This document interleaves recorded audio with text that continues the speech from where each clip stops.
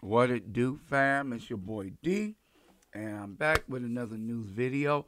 And don't forget to like, comment, share, and subscribe. Now, this is the story on today, and it's really disturbing. Um, in Ohio, there was an 81-year-old man who shot an Uber driver because of someone, making like that they had ransom or they had kidnapped one of his family members. Now, I'm going to show you this video. We're going to come back and we're going to talk about it. Here behind me is where a scam call turned deadly, and I'm going to step out of the way here so you can get a look here. The man who lives here is accused of shooting and killing an Uber driver. He now faces a murder charge and potential other charges. According to reports, authorities say William Brock had been receiving multiple threatening scam calls the morning of March 25th. The calls were concerning an incarcerated relative, and Brock was told to meet at the courthouse to pay a ransom of $12,000 in bail money, or they would kill him and his relative. Around the same time of the call, Loletha Hall received directions from the same person or an accomplice, instructing her to go to Brock's home to pick up a package for delivery. Dashcam video from Hall's car shows her arrive to Brock's home to pick up that package. According to reports from the Clark County Sheriff's Office, Brock allegedly had a gun. This video appears to confirm that. The incident report says Brock allegedly took Hall's phone and wouldn't let her leave, and when she tried to go, authorities say Brock then shot Hall. They started fighting, and he shot her 2 more times.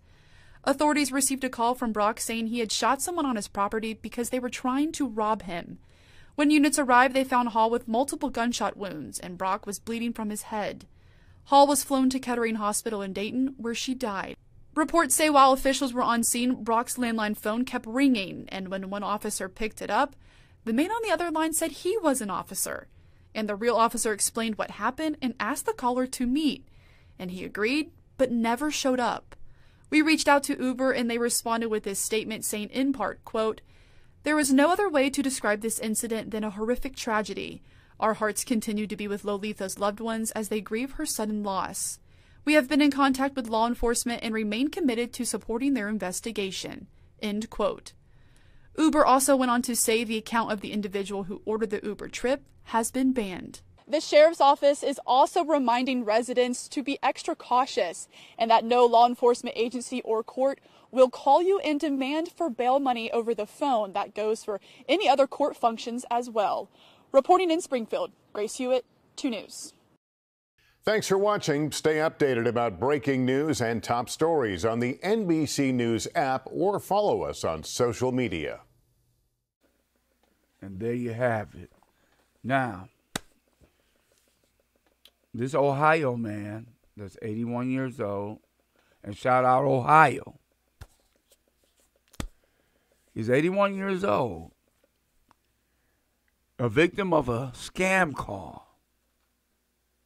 Somebody calling like they wanted ransom. His name was William Brock.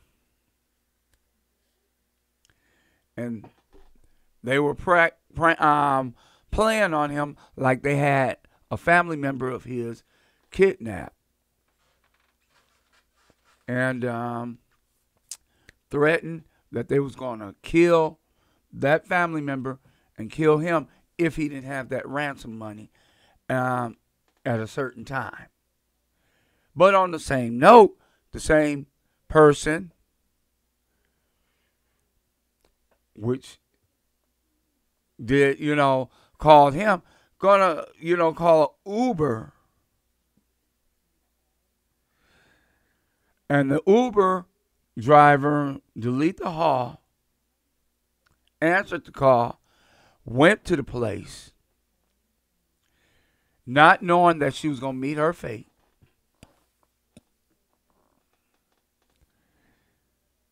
End up being a victim, getting killed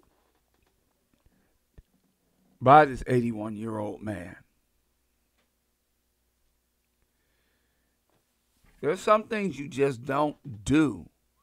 These scam callers are going too far Playing like, even now they got it where they can take your voice in AI and make it sound like your loved one.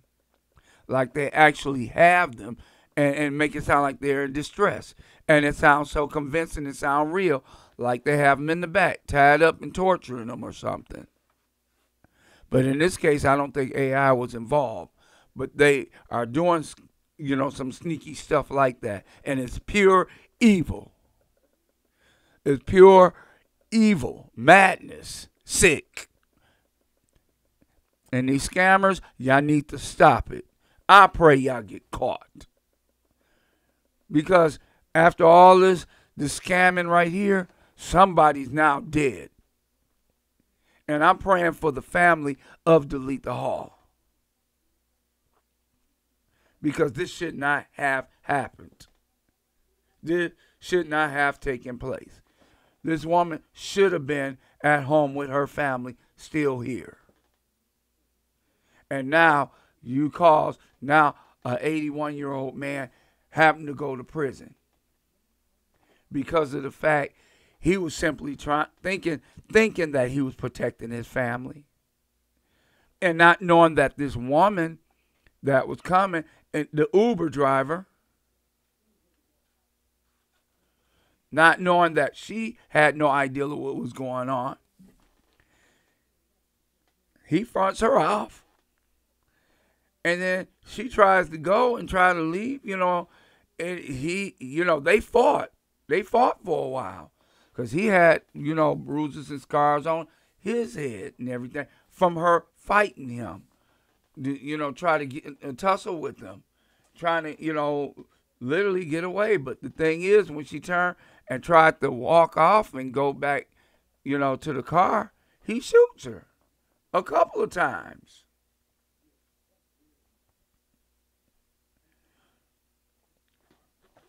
And in all end results, a woman ended up dying, 61 years old.